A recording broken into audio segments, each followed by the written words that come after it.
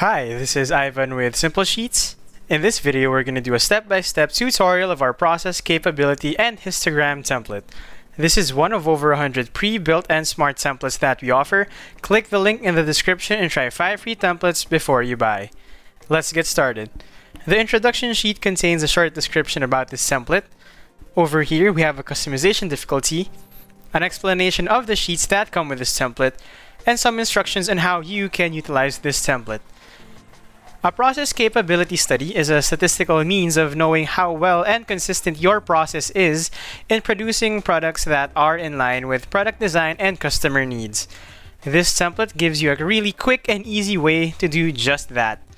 This template is all plug and play. Just remember to only input data in the white cells, as the gray cells are protected. In the process capability sheet, all you have to do is input your upper and lower specification limits. These are quantitative metrics derived from customers. And down below, input your target process capability index. Down below, we have up to 200 data entry cells where you can input your performance records for each instance. All you have to do after that is look at your histogram to see the frequency of occurrence among the different process records and view your computed actual process capability and process capability index in contrast to your target. You can also view your other descriptive statistics right here.